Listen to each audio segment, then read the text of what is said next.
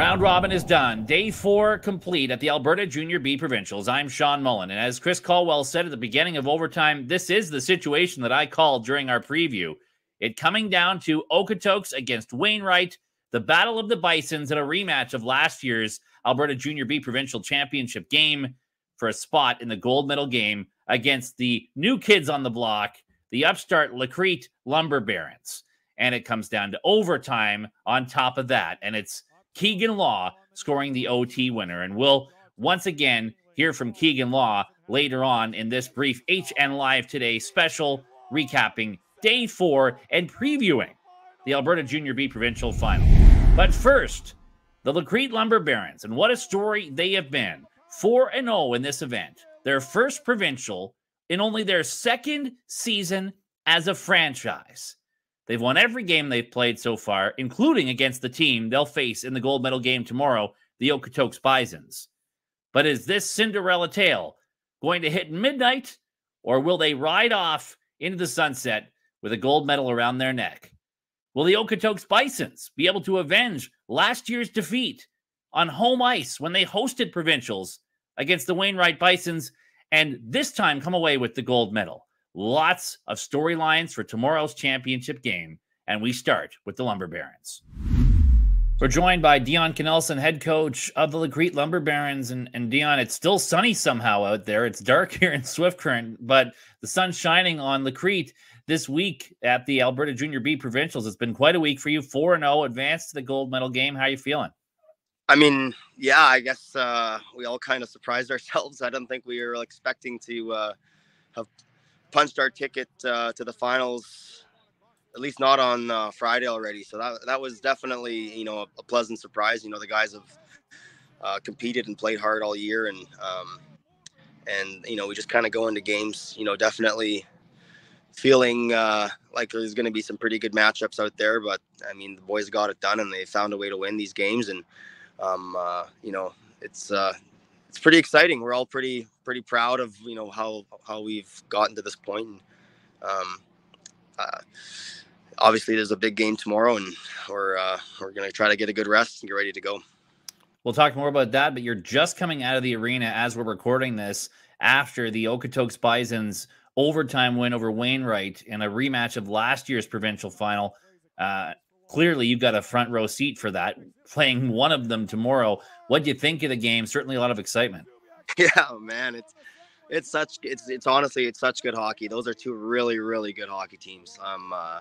Honestly, we have so much respect for both of those teams, and there's a team that's like, oh, I hope they win. Like regardless, you have a lethal opponent in the finals, and it was fast-paced, intense hockey, really structured, disciplined. It was back and forth. It was definitely fun to watch, and it's going to be a good battle tomorrow. No doubt about that. And I'm sure it doesn't hurt your feelings to see them have to play a little bit of extra hockey, wear themselves out a little bit more going into tomorrow, but yeah, it probably won't make a huge difference. I'd obviously wish they could go to triple overtime. It doesn't work. Yeah. But they laid on all on the line every single time they play, and I'm sure it's not going to be any different tomorrow. Well, looking at the matchup now, Okotoks, you guys got the jump on them the one time you played them during the round robin, got 3 in the first period, and then your goaltender was great the rest of the way. How do you reflect back on that game as you prepare to meet them again tomorrow? Yeah, I mean, it's been key for us getting that first goal, and yeah, to be efficient has been very, very critical for the way we've been playing, and getting those early goals, getting up. I mean, teams definitely react differently if they're up versus if they're down, and it changes the game a lot. So, we're definitely well aware of how they kind of carried the possession later in the game, and we're gonna have to definitely make some adjustments to try to push them back, because they don't give up a whole lot, and they're really great on transition, and they try to always get it into your end, and they're very disciplined with that. They don't turn the puck over much. They're crisp with their passes, and it's just it's going to be a really fun opponent to play against, because they play hockey the right way, and it's going to be fun. When you see all the power play goals in the game today, 6 out of the 7 between the two teams, Does that also tell you discipline is going to be massively important to the game tomorrow? Well, yeah, and it always is, right? Like in a the way momentum shifts in hockey games, like a power play can change everything, right? And we're always trying to play disciplined, always keep our sticks down, not keep it out of the hands, those kind of things, and play physical, but not take any stupid penalties. But it's going to get emotional, obviously, and you're going to try to keep your emotions under control and try to figure out how to compete and win battles and stay out of the box. And obviously, if you do get those power plays, you got to convert. They got a great kill, and they block shots, and they work very hard to keep the net front of the net clear. So it's going to be a battle. Now they're coming back after having lost in the provincial final on home ice last season. They're going to have that hunger to try and avenge that. You guys are the new kids on the block. You're 4-0 right now. Is there any special message you have to give your players to make sure they match that hunger and desperation Okotoks is going to bring? Well, I mean, yeah. What is the message? It's like this whole time you're kind of like, what do you say to these guys before these games against these great teams? And really, it just comes down to like leave it all on the ice. I mean, what else are you gonna do? Like some of these guys, it'll be their last game. You really never know when you'll get another opportunity like this. And you don't want to get imposter syndrome and think like, how the heck did we make it here? But they deserve to be in this final game, and to go out there and play like a championship team, and just go out there and don't yield at all to the way they play, and just go out there and try to dictate the play. As soon as you let them be on their toes, it's a tough game. Well, and you're going to have a lot of fans there tomorrow. That should say something. That should give some energy, I would imagine. I know you've already had a lot, and apparently there are a lot that are on the way, knowing you'll be in that gold medal game. Yeah, I know. I think the road will be there'll be some Crete caravans on the road. That's for sure. We have a pretty incredible fan support. I mean, for people to drive 4 hours to come watch us play. I mean, it kind of blows my mind, but it doesn't surprise me. They've been passionate all year, and it'll be hopefully give the boys a bit of energy. Last thought and sort of a broad thought, but this is only your second year as a program. To have the success that you've had so far, finish second in the regular season by a hair, win the league championship, you're in the provincial final, 4-0 at provincials. What has been so special about the development of this program so quickly already, just in your second year? Yeah, I know. You kind of, if somebody would have told me we'd be here a year and a half ago at main camp, on our first camp, I would have laughed my head off, because I mean, it's honestly a bit surreal seeing kind of where we came from. It started with a vision from Mike Schellenberg and Dennis Paul and some of the guys there to just put a junior B team here. They started spreading the rumor that I was going to be the head coach before they even asked me. And they brought me in, and I said no. And then I ended up somehow, we're helping with main camp and stuff. All of a sudden, I ended up taking the job, and it's just like, oh man, every game you felt like an underdog. We got beat pretty bad quite a few times last year, and you came into this summer knowing you got a year under your belt. You don't have a team of all rookies anymore. You got a fair number of guys coming back, but quite a bit of turnover. And then you get some guys coming from the city that are coming back home to play, and that make a big difference, like Eric Giesbrecht and Jonah Cardinal, and it's just we honestly don't think too really had the goal of making provincials and making it to the final in provincial. For us, about kind of the process.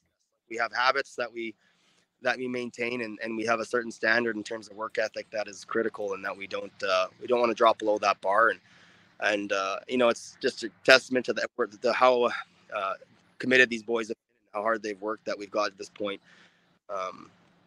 It's really a truly incredible group of guys, and it's honestly a privilege to be their coach. And I really hope for their sake that they can just go into this game tomorrow and leave it all out there, no regrets, and hopefully get a win. Well, again, congratulations on getting this far, Coach. Thanks for taking the time. I know the sun is setting hopefully for you guys, the sun doesn't set on you early tomorrow. It's a great run you've had, and I appreciate your time today. Good luck tomorrow. Thanks, Sean. Have a good one. Dion Knelsen, the head coach of the Crete Lumber Barons, and what a great job he's done. His general manager telling me the other day, junior A level coaching from Dion has helped lead this young, fast, skilled team to a gold medal game tomorrow against an Okotoks team that has been there before. They've done it before, but fell short last year, made it to the gold medal game and lost to Wainwright. Beat Wainwright today, exercise those demons, and now a shot this time to go home with the gold. After the overtime winner on the power play, our own Dave Dawson chatted with Kegan Law. 4-3 the final. The overtime hero, Kegan Law. Kegan, where does this rank in amongst goals you scored in your career?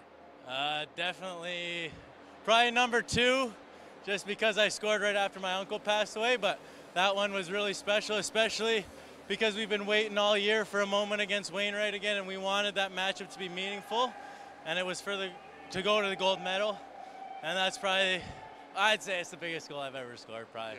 Yeah, probably pretty meaningful. Yeah. Take me into that. You lose last year, you mark it on your calendar. We want a shot at Wainwright, and that's exactly what was probably discussed, and poetic, I imagine? Oh, very much so. We were following their playoffs the whole time. We wanted them to win, because we wanted another shot at them in provincials. We had to do our job to get here as well. We were focused on that, but we wanted them, whether it was in the finals or a meaningful game, but we really wanted it to be meaningful, and I think it was very meaningful. Kegan, the puck's on your stick. What's going through your mind? I was pretty scared, to be honest. You know, it's overtime. A winner goes to the gold medal game. We had a power play. I turned the puck over in the corner, and they almost scored, and our guys bailed us out, but I wanted that goal bad, and I saw just a little bit above his pad, and I shot for my shot, and luckily it went in. You guys were down 2-0 early, where Zubiak seemed almost impenetrable. What changed for you guys today? You know, we were just super hungry again because they beat us last year, and we didn't want to give up. We've been down a couple of times in like that Sylvan series, and we clawed our way back, and it's all about just getting that next shift out, and then just building on every single one. And then once we got that first one, I think we just started rolling, and it kind of just like something was lifted off our backs a little bit. It almost feels like this was a championship type game. Chris and I were laughing. We're like, oh, what's the overtime format? Oh yeah, it's still round robin. Did it feel like that out there today too? Oh, for sure. You know, that game it felt like a game 7, to be honest. And it pretty much was, but even on our bench, because it felt like the playoffs, we were like, okay, it's 5-on-5. And then we had to kind of remember that it's 3-on-3 overtime. So that changed our planning a little bit, but yeah, it was a tough game for sure. Kegan, speaking of meaningful, obviously a difficult day today, April 6th, the anniversary of the Humboldt Broncos bus crash. Do you have a connection to that? Obviously, as a hockey player, but how meaningful was that for you today to play on a day like this? You know, it's really special to just have an opportunity. It kind of just feels like we need to remember that, and we always will. But the little things like putting out your stick on your porch. I texted my brother to put my stick out on the porch just because that became kind of a ritual. And when I played in Spruce Grove, you know, we had 2 guys from that team. It was the year before I got there, but we always talked about it because it was a tragic event. And, you know, we always remember it. Even when it's not on the day, you always remember things like that. And you have it in your heart for those families and those players. Well, one final one for you. You put Wainwright behind you. Now you have a chance to play Crete tomorrow. What about them do you have to do really, really well in order to come out with the championship? You know, they're fast, they're young, they capitalize on their chances very well. And we just have to limit those chances. We just got to work as hard as we can. I think, you know, the cliche stuff, you know, work hard, skate fast. Fire on all cylinders, take one game at a time. Exactly. Get pucks deep. Yeah, but, you know, they're young, and I bet you they got some legs still in them, especially going 4-0. They got some momentum, and we're just going to have to bring our A game tomorrow. Yeah, well, you got legs and momentum as well. Kegan, really appreciate this. Thanks so much. Congrats. Thank you very much. All right, Kegan Law, what a great gentleman. What an interview. And what a shooter. What a shot. The Okotoks Bisons are off to the championship game tomorrow. Well, there's your overtime hero. And what a story and what a matchup we have for you tomorrow in the gold medal game. The Okotoks Bisons, last year's silver medalists, knocking off the team that beat them for gold, the Wainwright Bisons, a chance for redemption and that gold medal tomorrow against the Crete Lumber Barons. The new team, only their second year of existence, a chance to hoist a provincial banner in that second year. What a game it'll be tomorrow on HNLive. As well, don't forget the bronze medal game. Wainwright will look to take home another medal. They've been a powerhouse in Junior B hockey in Alberta as they take on the St. Albert Merchants, who had a strong victory over the North Peace Navigators. A great day today in Peace River. Great job by our whole crew, Dave Dawson, Chris Colwell, Calvin Bellows, and company, who've done a fantastic job all week. Tomorrow, multi-camera replay broadcast for both the medal games.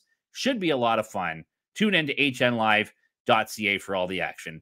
And again, as we've been saying all throughout the day today, our hearts continue to be with the families and friends of those we lost 6 years ago today in that tragic Humboldt Broncos bus crash, including, of course, Peace River's own Darcy Hogan. And you can check out the tribute Dave Dawson put together to Darcy on all of our social media. Have a good night.